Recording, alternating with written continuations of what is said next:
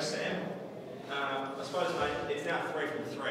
Like, you guys seem to have obviously such a consistently great record here, and with finals being such a close race this season, how important might a home ground advantage like this be going into the, potentially September? Yeah, I mean, I think it's been a happy hunting ground for us.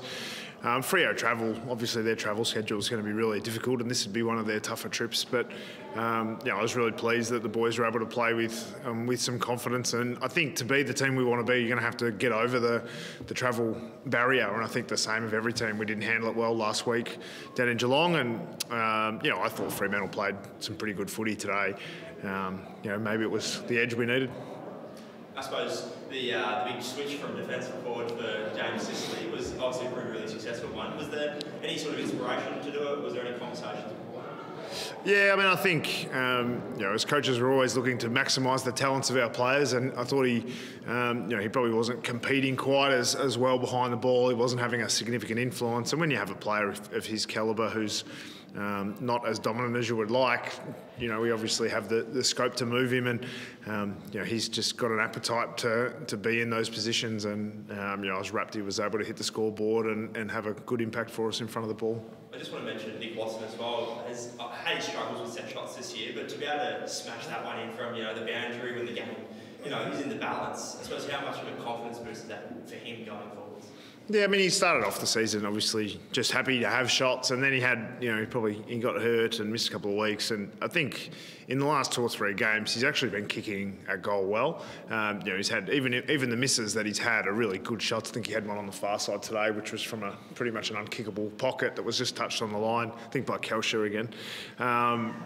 But I think his goal kicking has improved, and now he's got some confidence to obviously play with the flair that we know he's going to bring over time. But it's still a first year, and it was a pretty important one, that one.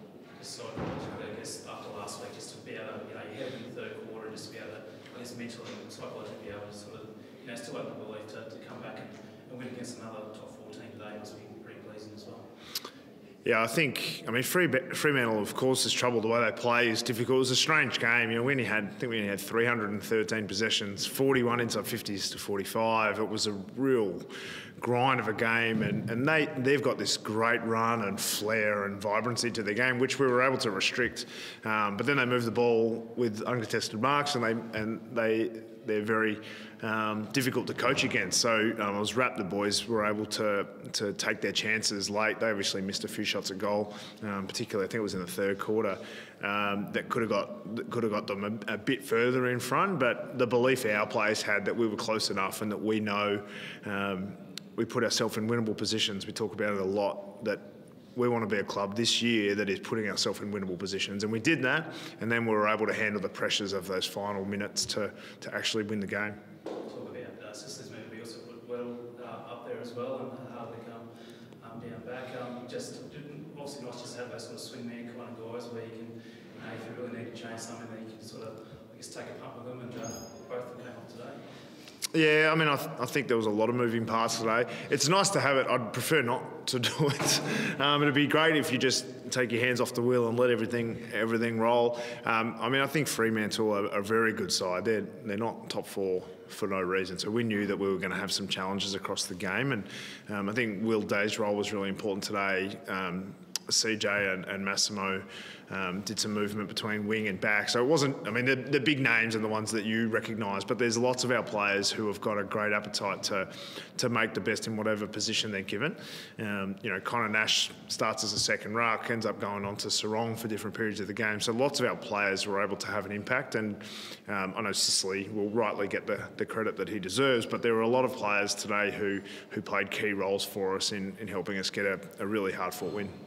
How have you seen, I guess, just the ability of the guys to be more comfortable in those positions, whereas a kick or two, the difference going into the last few minutes, it just seems like they're a lot more comfortable in being able to, manage that type of situation. Yeah, scenario planning is one of the things that was down the order. When I started coaching, it was like down the order on let's just get the basics right. And this year we've done much more work on it. And obviously the Port Adelaide game was a bit of a punch in the face as far as how far along we were with scenarios. And since then we've handled them better. We haven't won everything. We haven't got it right. I think Jai gave it back to Miki instead of the umpire today, which caused a free kick. So little things like that, sometimes that's not going to end well. So we need to make sure we continue to grow in these areas. And next week we play Collingwood, who've probably been the masters of it for at least a couple of years on being able to manage really close games and win an unbelievably high rate of them. So they're the benchmark and continue to be, but we're making strides in that direction. You spoke earlier this week about the three-headed midfield monster that Freo had. Were you pleased that none of them really got off the chain for the entirety of the game? Yeah, I mean, they're a dangerous team, aren't they? I look at their midfield and there's just so many problems that can be caused. And I think Jackson is another one that you would add into that. I mean, when he kicked that goal and then he nearly kicked a second, it was like, oh, we can't forget the dominance of him as well. So, I think our midfield toiled away and it was a really good battle where neither team dominated for very long. And because of that, we ended up with a great game of footy. Would have been nice if a few of our better plays would have come off and been rewarded with some finished product, but thought it was a little bit scrappy, particularly early from us, and they handled the conditions a little bit better. But as the game went, I thought our pressure stood up, and particularly late, we were able to force them into enough errors to give ourselves chances.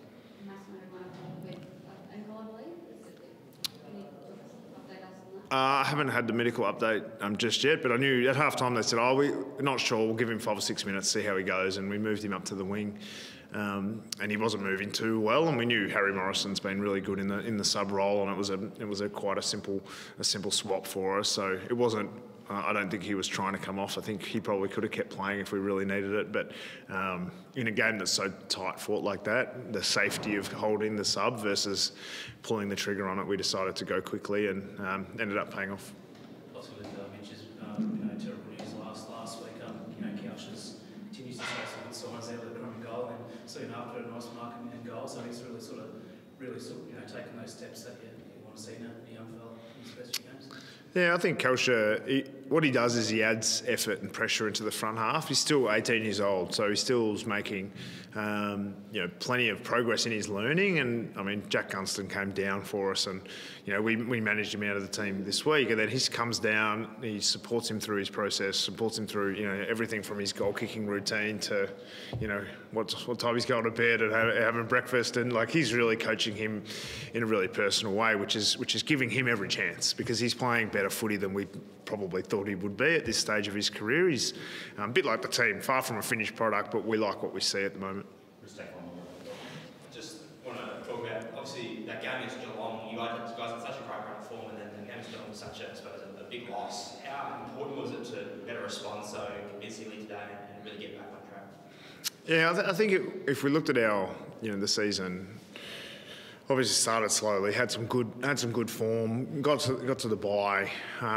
We played West Coast over there and played pretty well. Then we go to Geelong and get a touch up.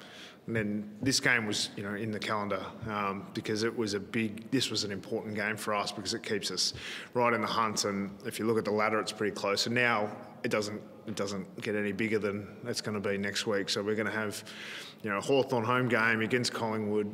I think every Hawks fan is going to be saying, okay, how do I get a ticket to that one and make sure they're there and they'll all be wearing their gold and yellow and make sure that we drown out that Collingwood crowd that we know has been such a strength for them. So because we've had this great block of footy and now it gives us a little bit of belief that we come up next week against a Collingwood side who they're going to need to win and we need to win. So I think we're all putting that one in the calendar already, and some weeks you always have to move on from the win quickly to make sure you're looking forward. I don't think it'll be too hard to move on quickly for this one because it's going to be a massive game. Can't wait.